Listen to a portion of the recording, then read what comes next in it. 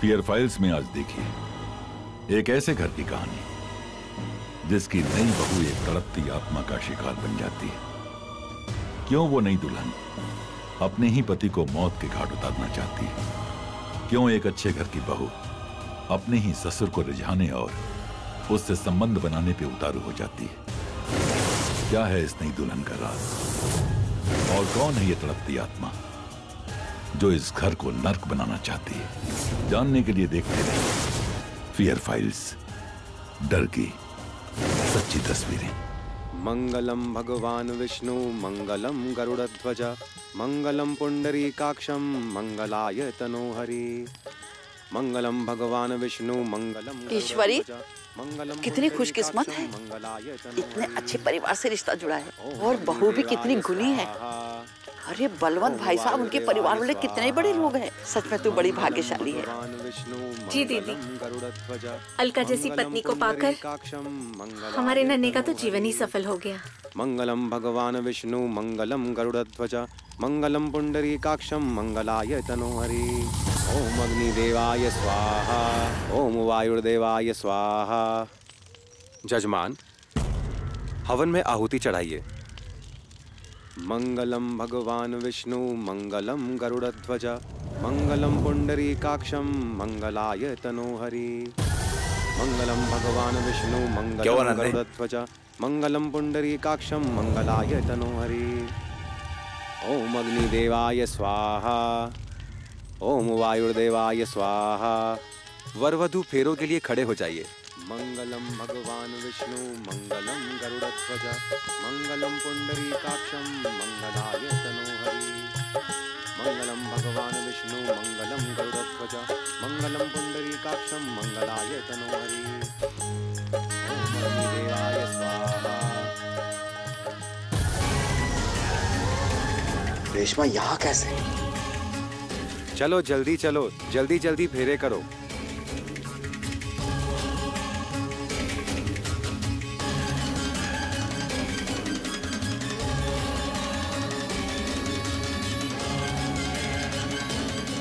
अब ये शादी संपन्न हुई।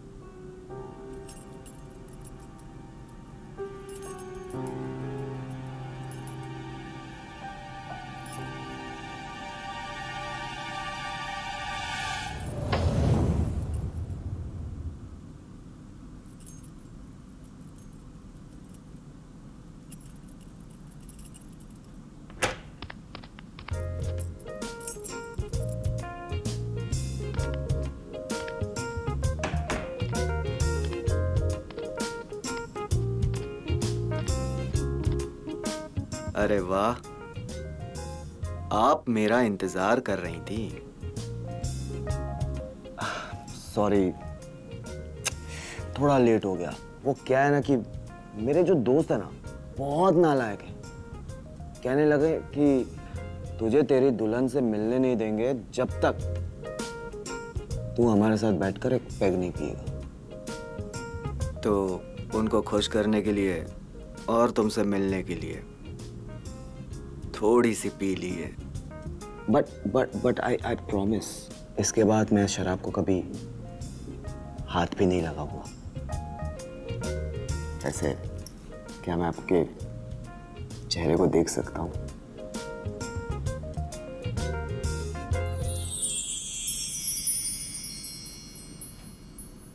आप बहुत खूबसूरत हैं।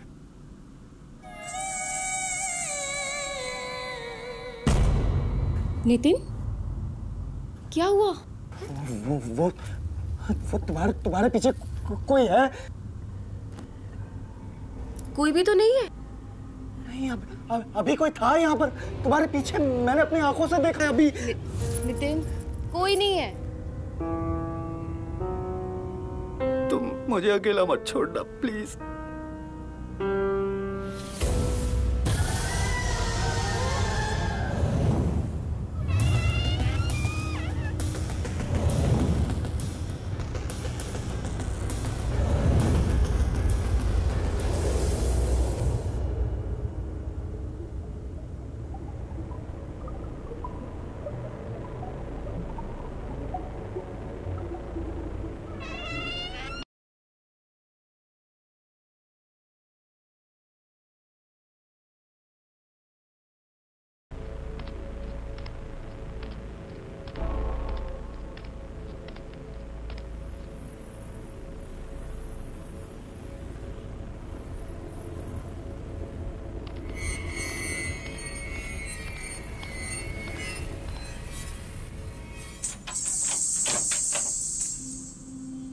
कौन है?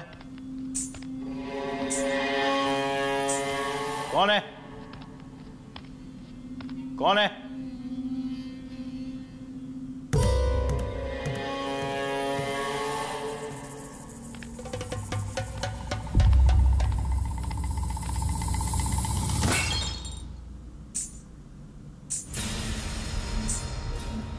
कौन है?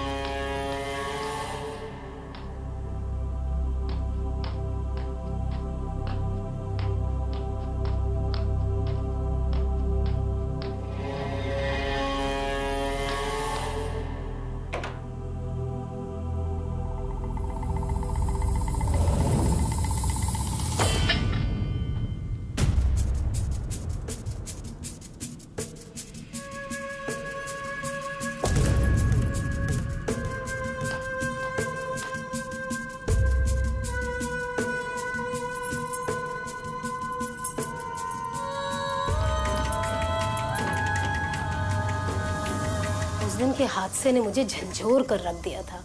ऐसा लगा शायद नजरों का धोखा होगा या कोई गलत फहमी, लेकिन मैं ये ना जानती थी कि इतनी जल्दी हालात काबू से बाहर होने वाले थे।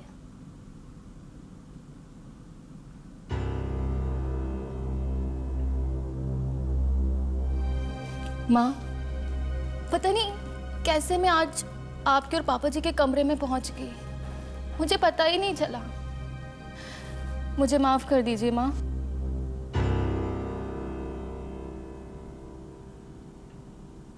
कल रात को नितिन कुछ अजीब सा बिहेव कर रहे थे, छोटी छोटी बातों पे चौंक जाते हैं। पूरी रात नहीं सोए, मेरे मन में एक अजीब सी बेचैनी ने घर कर लिया है माँ। कुछ समझ नहीं आ रहा माँ कि मैं क्या करूं। प्लीज मुझे माफ कर दीजिए।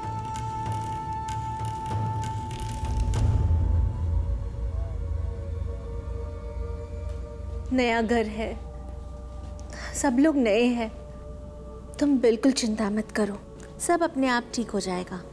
हम सब तुम्हें इतना प्यार करेंगे ना कि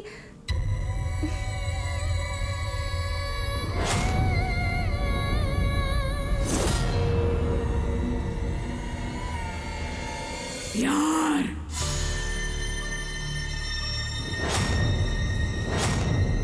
तुम लोग दोगे मुझे प्यार? तुम लोग सिर्फ धोखा दे सकते हो, लेकिन अब मैं तुम लोगों की किसी भी बात में नहीं आने वाली। नहीं छोड़ूंगी मैं किसी को। आ गई हूं मैं, मार डालूंगी सबको और तुझे भी। नहीं छोड़ूंगी।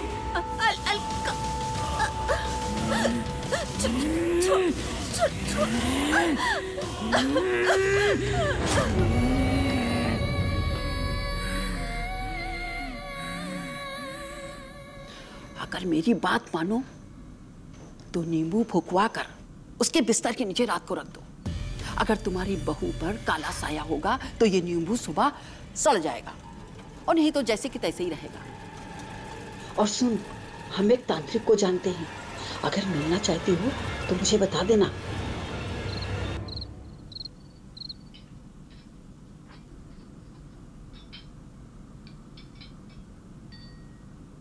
तो बेटा क्या सोचा है फिर? अब तो शादी भी हो गई है, जिम्मेदारी भी बढ़ गई है, तो बाप के बिजनेस में हाथ बढ़ाना या अपना खुद का बिजनेस खोलना है? पापा, मैं आपके साथ तो हूँ ही, लेकिन मैं सोच रहा हूँ कि खुद का भी कुछ स्टार्ट करूँ। अरे भाई, अभी भी तो शादी हुई है और अभी से तुम काम के लिए सोचने लगे। अरे अभी तो घूमो फिरो, काम के लिए तो जिंदगी पड़ी है। जी। अरे नन्हे बेटा, सूखा सूखा क्यों खा रहे हो? घी डालो, इससे स्वाद बढ़ जाएगा। इससे अरे नहीं ताई जी, इन्हें घी से एलर्जी है। मैं इनके लिए किचन से घर का बना मक्खन लेकर आती हूँ।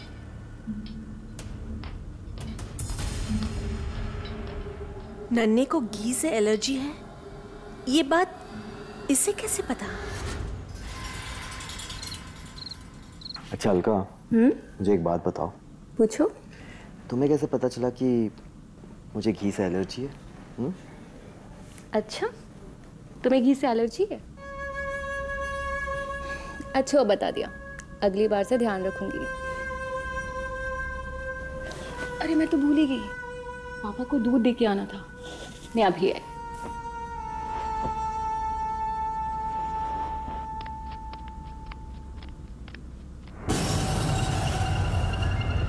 अभी कुछ वक्त पहले की तो बात है, फिर अलका मुझसे झूठ क्यों बोल रही है?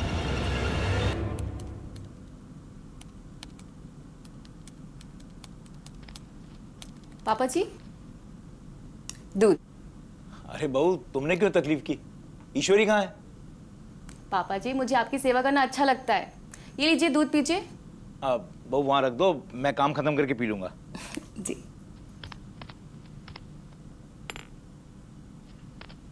बहू दूध गर्म है ना?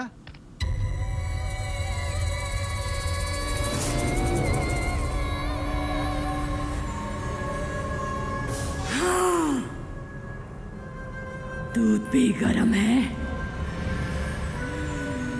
और मैं भी। बहू, क्या बकवास कर रही हो? अपनी हद में रहो। सारी हदें ही तो तोड़नी है आज। जो बात आप में है वो किसी और में कहा। अब और इंतजार मत करवाओ। नितिन, ईश्वरी। पापा, अलका, ईश्वरी, अलका क्या कर रही हो तुम? छोड़ो पापा को। अलका, अलका छोड़ो पापा को। तू बीच में मत पड़ दो के बॉस। भाग यहाँ से। तेरा मेरा कोई वास्ता नहीं है। अलका, अलका, अलका, अलका, अलका होश में आओ। अलका, अलका,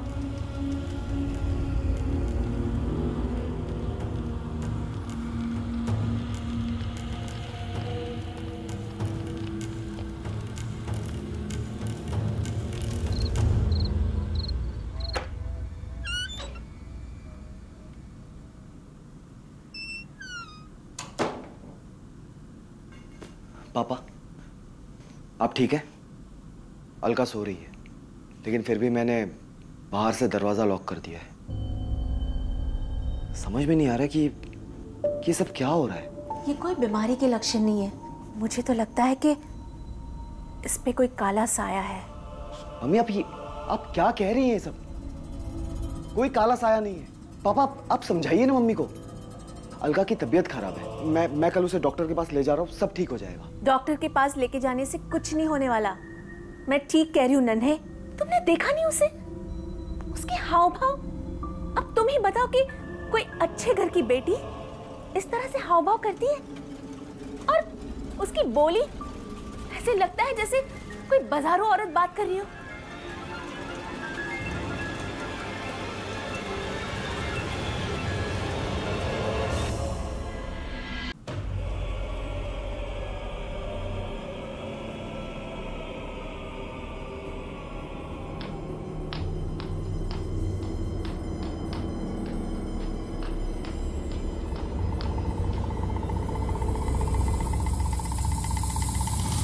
और बता, कहाँ गायब था इतने दिन?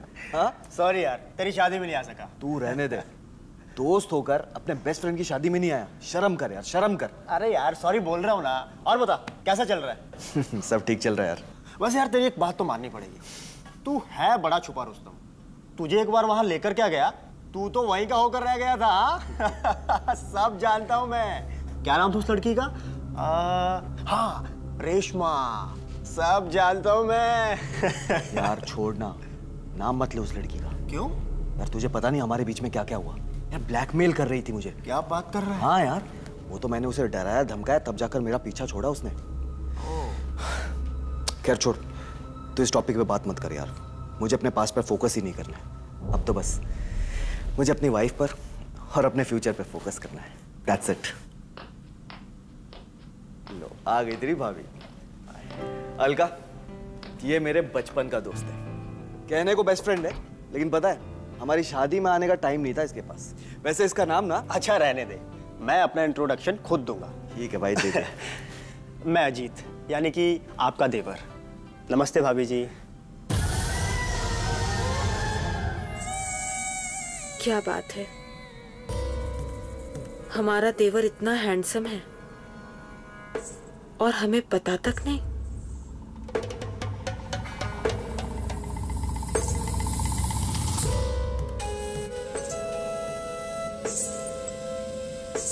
पहली बार तो मिले हो, सेवा का मौका नहीं दोगे देवर जी?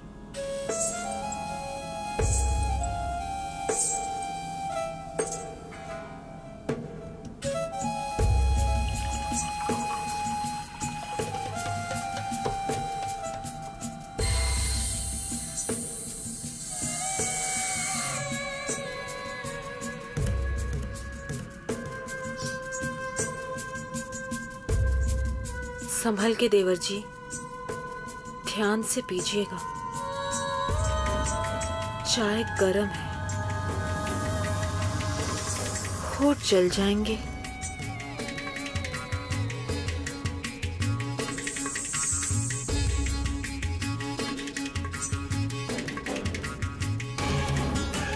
अलका, अलका,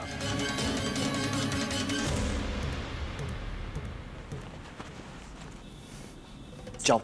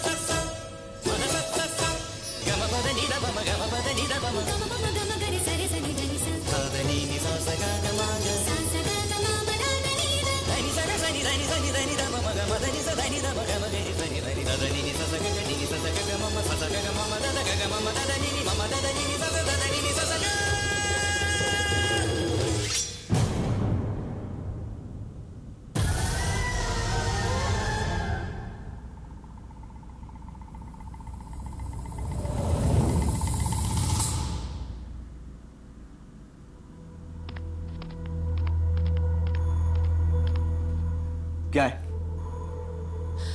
आखिर आप ऐसा क्यों कर रहे हैं मेरे साथ? क्यों इतना दूर दूर रहते हैं? मेरी गलती क्या है? आखिर क्या कमी है मुझ में? बताइए। तुम सुनना चाहती हो ना? तो सुनो। तुम पागल हो, पागल। तुम्हारा कोई भरोसा नहीं, तुम कब क्या कर बैठो। और मैं ही नहीं, मेरे घर में जितने भी फैमिली मेंबर्स हैं ना, सबके सब डरते हैं तुम्हारी हरकतों से। और अगर मैं गिनाने जाऊं ना तुमने पास्ट में क्या क्या कारनामे किए हैं, तो शर्म से सर झुक जाएगा मेरा। यार मुझे तो लगता है कि तुम्हें जिंदगी भर मुझे ऐसे ही झेलना होगा। यू नो व्हाट, तुम्हें ना किसी दिमाग के डॉक्टर से मिलवाना होगा, क्योंकि खुद तो तुम डूब रही हो, मुझे भी ले डूबोगी और मेरे फैमिली को भी। Now just move. Just move.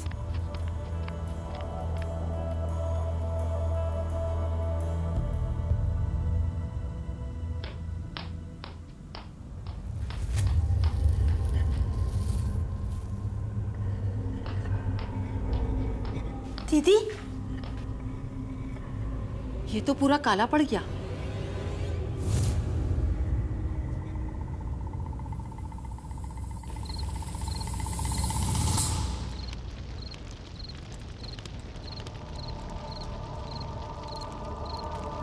तुम बोल, कौन है तू? नहीं तो तुझे 100 साल तक जिंदगी और मौत के बीच लटका दूंगा। बोल।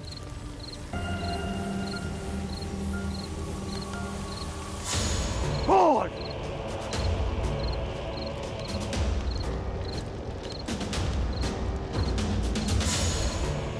रेशमा, रेशमा हूँ मैं।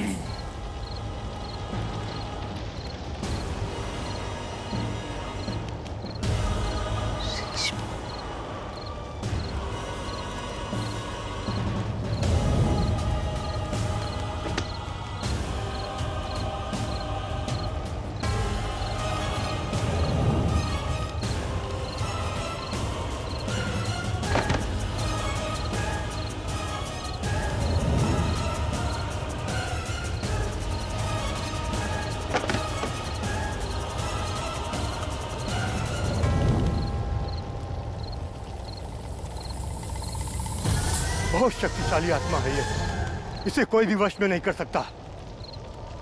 तुम्हारे परिवार को कोई नहीं बचा सकता, कोई नहीं। अरे बाबा जी,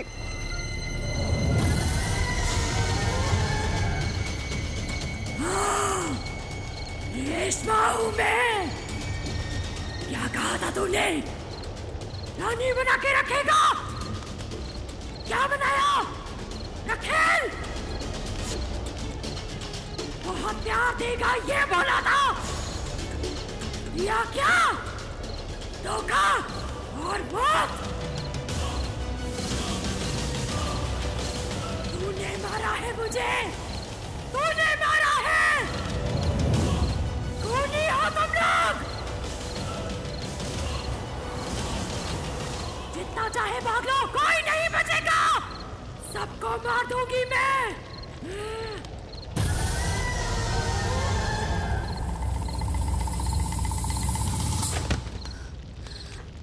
अलका,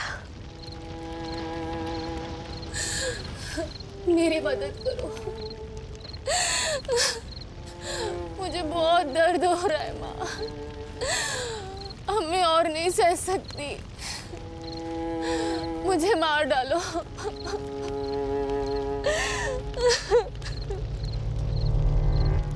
पापा ये सब क्या है? आपने कहा था कि रेशमा हमेशा हमेशा के लिए गांव चली गई है। तो अगर रेशमा गांव चली गई है तो वो कौन है पापा? वो कौन है पापा जिसने हमारी जिंदगी बर्बाद कर दी?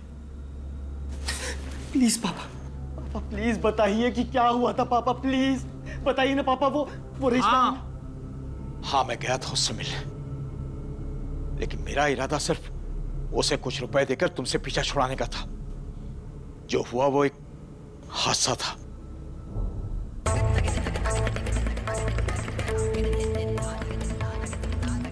अरे आइए हुजूर आइए, क्या खिदमत करें आपकी? मुझे रेशमा से मिलना है। ये रहा उसका कमरा।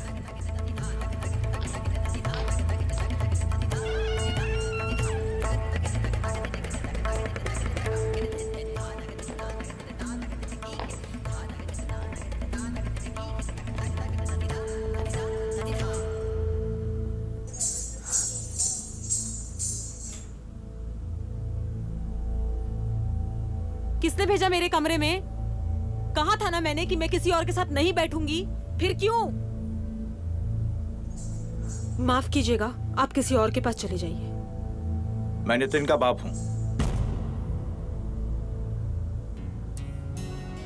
शायद उसने हमारे बारे में घर पर बात कर ली है, वरना ये यहाँ मुझसे मिलने क्यों आते? माफ कीजिएगा, मैंने आपको पहचाना नहीं। आप बैठिए ना, आप पहली बार आए हैं। चाय ठंडा, यहाँ के समोसे बहुत अच्छे हैं। आप बैठिए, मैं अभी कोई जरूरत नहीं है। मुझे तुम्हारा ज्यादा वक्त नहीं चाहिए, क्योंकि मैं जानता हूं तुम्हारे वक्त की कीमत है। वैसे भी ये तुम्हारे धंधे का वक्त है। आप पहली बार आए हैं, एक कप चाय तो लीजिए। तुम्हें पता ही होगा कि नितिन की शादी होने वाली है। बहुत ही बड़े बिजनेसमैन, जिनका इस शहर में बहुत बड़ा नाम है, ऐसे खानदान में। लेकिन वो घबरा रहा था कि कहीं उसकी कोई बात तुम किसी से ना कह दो। तो मैंने उसे समझाया, हर चीज की कीमत होती है, प्यार की भी होती होगी। क्या कीमत है तुम्हारे प्यार की? कीमत बोलो। कीमत?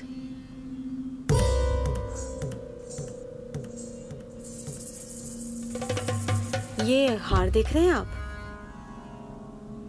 सुना है 1 लाख रुपए का है। आप ही के पैसों का है। और ये फोन भी आप ही के लाडले बेटे ने दिया है। और ऐसे कई और कीमती तोहफे दिए हैं उसने मुझे। तो आप कहते हैं कि हर चीज की कीमत होती है, होती होगी। फिर आप ही बताइए पिताजी, इस तस्वीर की क्या कीमत होगी पिताजी? अच्छे से देखिए। और इसकी तो कीमत बढ़ा कर देनी होगी आपको। अरे क्या हुआ पिताजी? तो आप ही बताइए कि आपके होने वाले समधी करोड़पति बिजनेसमैन कितनी कीमत देंगे मुझे इन तस्वीरों की? 20 लाख, 50 लाख, शायद करोड़ों में। मेरी तो चांदी ही चांदी है। दिवालिया तो आप होंगे पिताजी। क्या हुआ? सांस अटक गई आपकी? पानी मंगवा दूं आपके लिए? अगर इसने ऐसा किया तो नितिन की शादी तो टूटेगी, हम बिल्कुल बर्बाद हो जाएंगे। जिस इज्जत को कमाने के लिए परसों लगे हैं, ये 2 कौड़ी की लड़की एक ही पल में उसे बर्बाद कर सकती है। इसे रोकना होगा, मुझे कुछ करना होगा।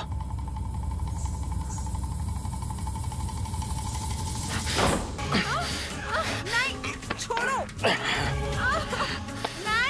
नहीं।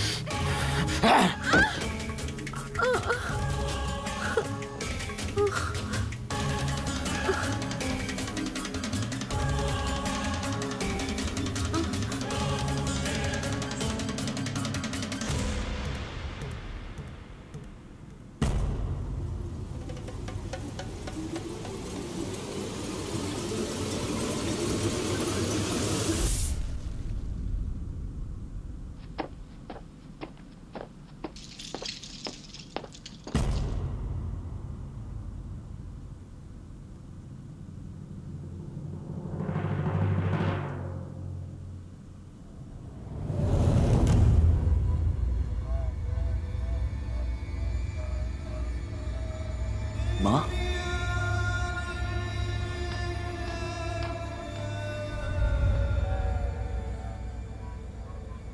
इनका सच तो मैंने सुन लिया, अब तू तेरा सच बता। बता। उस दिन अजीत को बहुत बड़ा कॉन्ट्रैक्ट मिला था। वो बहुत खुश था, मुझे सरप्राइज पार्टी देना चाहता था, इसलिए मैं उसके साथ चला गया। अरे चल आजा आजा, आज मस्त पार्टी करवाता हूँ तुझे। क्या सलमा, आज किसी दूसरे के साथ? हाँ यार देख, पार्टी वार्टी ठीक है, लेकिन ये सब मुझे पसंद नहीं यार। तू चल वापस चल यार। अरे रुक जा मेरे यार। अबे साले, शुरू में थोड़ी घबराहट सबको होती है, लेकिन उसके बाद शुरू होती है जन्नत की सैर। चल। अरे आइए हुजूर, आइए। आपके लिए तो जन्नत के दरवाजे खुले हैं, और ये रहा आपका तोहफा। क्या बात है। चल आजा। यार मेरी बात तो समझ, ये सब सही नहीं है यार। अरे तू मेरे पीछे कहाँ आ रहा है? तेरा कमरा उस तरफ है ना। यार मैं अकेले जाऊं? हाँ तो देख, ये खेल अकेले खेला जाता है। ये कोई क्रिकेट मैच नहीं है कि पूरी टीम के साथ खेलेगा, समझा? चल अब ये शर्माना छोड़ और अंदर जाके अपनी नेट प्रैक्टिस कर। सुन मेरी बात तो। अरे चल। अरे यार अजीब, यार मेरी बात तो सुन।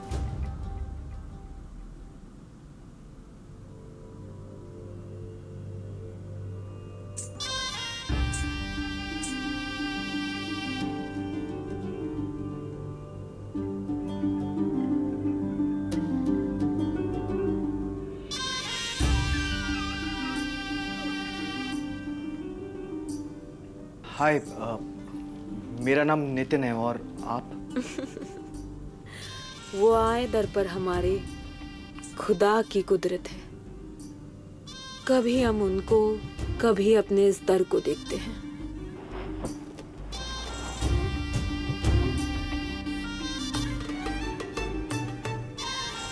शबाब का असली लुत्फ उसे देखने में नहीं, होठों से लगाने में। उसके बाद रेशमा मेरी आदत बन गई, मेरे दिल और दिमाग पर छा गई। रेशमा के साथ मैं ज्यादा से ज्यादा वक्त गुजारने लगा था।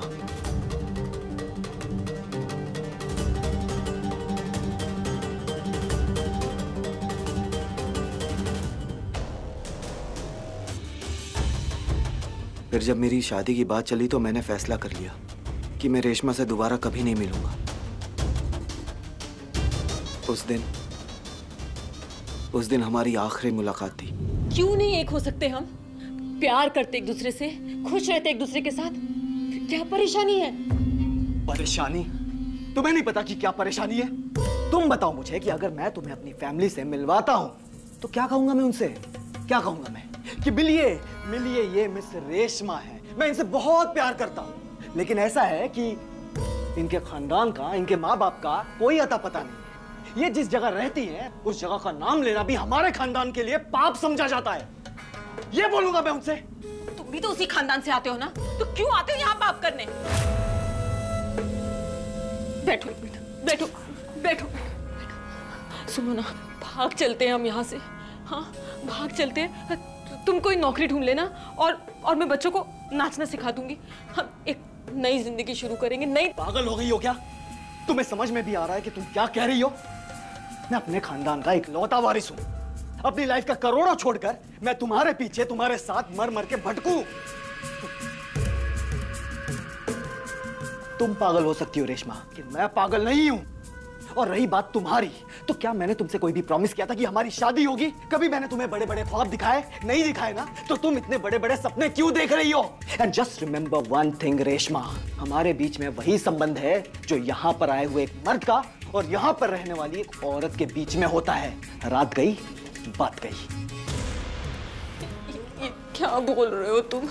क्या बोल रहे हो तुम? हाँ, क्या हो गया है तुम्हें? वो तुम ही थे ना जो मुझे देखे बिना, मुझसे बात किए बिना तुम्हारा एक पल नहीं कटता था। तो आज कैसे यू रास्ते अलग करने की बातें कर रहे हो?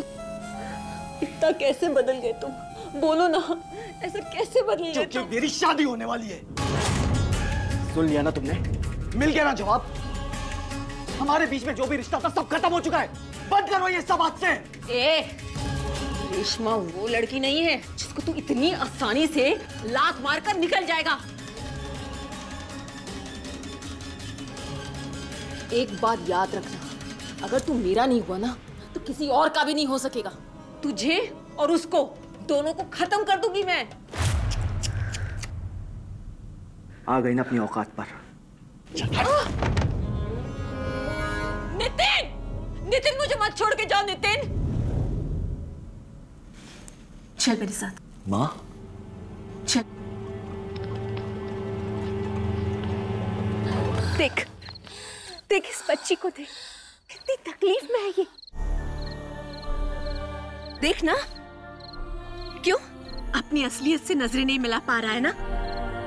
ये तेरी पत्नी तेरा सुख दुख का साथी बनकर इस घर में आई थी, लेकिन बेचारी को एक पल का सुख नहीं मिला। लेकिन तेरे हिस्से का दुख भी यही भुगत रही है। इसके अंदर फंसी हुई आत्मा को देख। जीते जी तो ये तुझे पा नहीं सकी, लेकिन मर के भी तुझसे जुड़ी हुई है।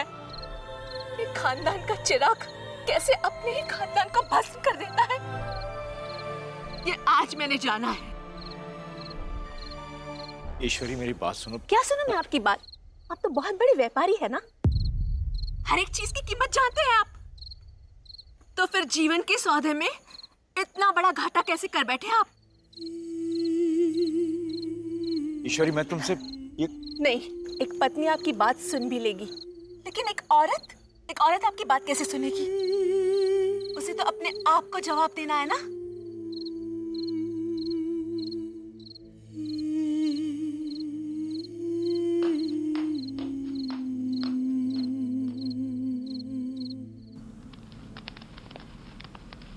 कोई है अंदर? अंदर कोई है? कोई है क्या अंदर? कौन है जो इतना हल्ला मचा रहा है? रेशमा का कमरा कौन सा है?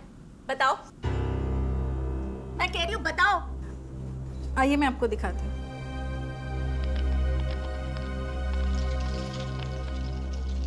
ये रहा रेशमा का कमरा, लेकिन ये हमेशा बंद ही रहता है। क्यों? क्योंकि रेशमा की जब से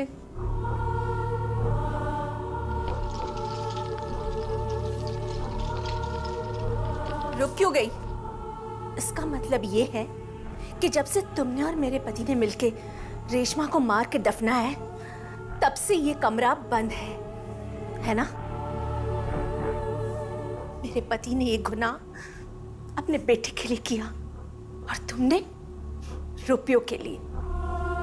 अब मैं जो भी कुछ पूछ रही हूं ना, उसका जवाब सीधे तरीके से देना। क्या यही एक राज है या फिर कोई और ऐसी बात है जिसका मेरे लिए जानना जरूरी है? वो रेशमा और आपके बेटे का एक बच्चा भी है। बच्चा? कहाँ है वो बच्चा? नाजमा, नन्हे को लेके आओ।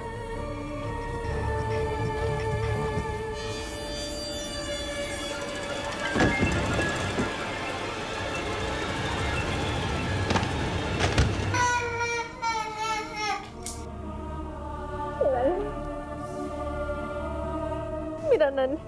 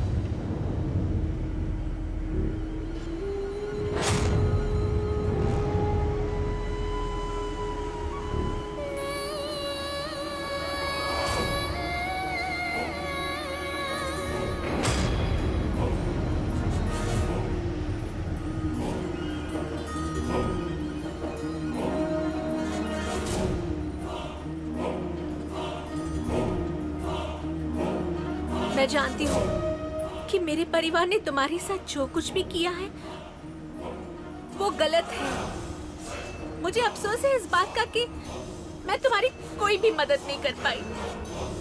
मैं एक औरत हूँ और एक माँ भी हूँ, इसीलिए मैं तुम्हारा दर्द समझ सकती हूँ। मुझे तुमसे कोई शिकायत नहीं है बेटा। तुम्हारे साथ जो अन्याय हुआ है उसके लिए माफी एक बहुत छोटा शब्द है। फिर भी मैं तुमसे हाथ जोड़ के माफी मांगती हूँ।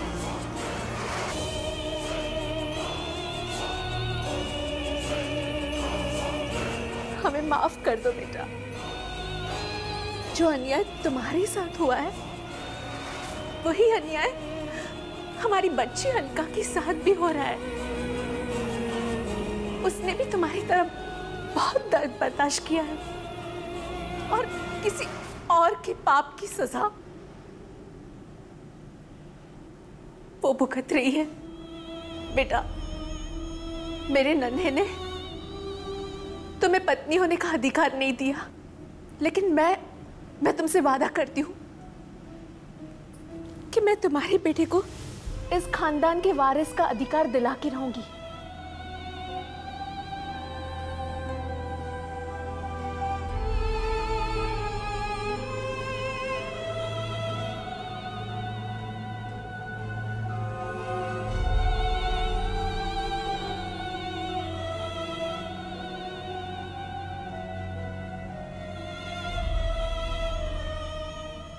एक बार माँ कहकर बुलाओगी? बेटा, माँ बोलो। हाँ देखो माँ, बस एक बार। माँ।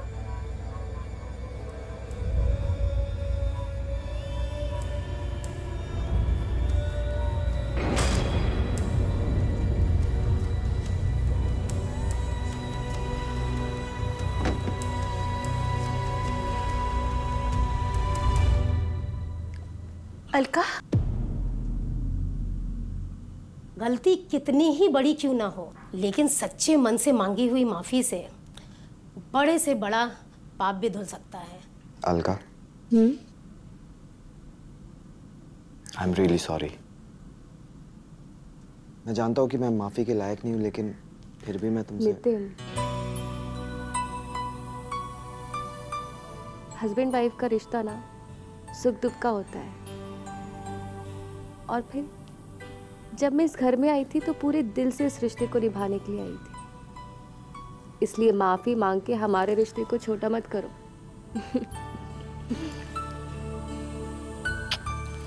You are a sweetheart. अच्छा, मैं तुमसे एक बात पूछूं? पूछो।